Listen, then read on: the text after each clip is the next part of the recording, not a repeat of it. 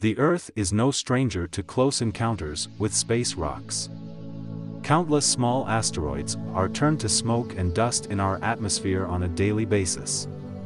Once a year or so, a car-sized asteroid might drop in and share the same fate.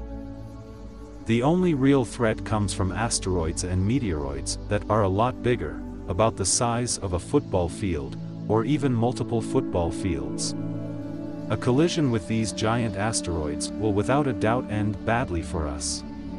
After its discovery in 2004, asteroid 942 Apophis had been identified as one of the most hazardous asteroids that could impact Earth. But that impact assessment changed as astronomers tracked Apophis and its orbit became better determined.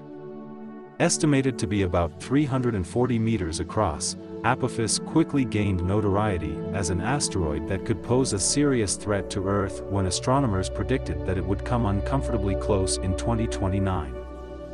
Thanks to additional observations of the near-Earth object, the risk of an impact in 2029 was later ruled out, as was the potential impact risk posed by another close approach in 2036. But if it did impact, the damage would be, according to one estimate, the equivalent of 900 million tons of TNT and could easily wipe out the entire planet.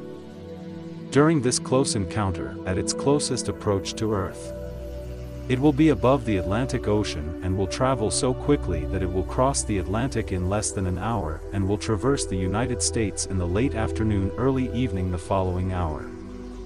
During the asteroid Apophis' most recent flyby in early March, astronomers were busy taking observations of this infamous space rock. Later calculations let NASA scientists announce on March 26, 2021, that Earth is safe from an impact with the relatively large asteroid for at least the next 100 years.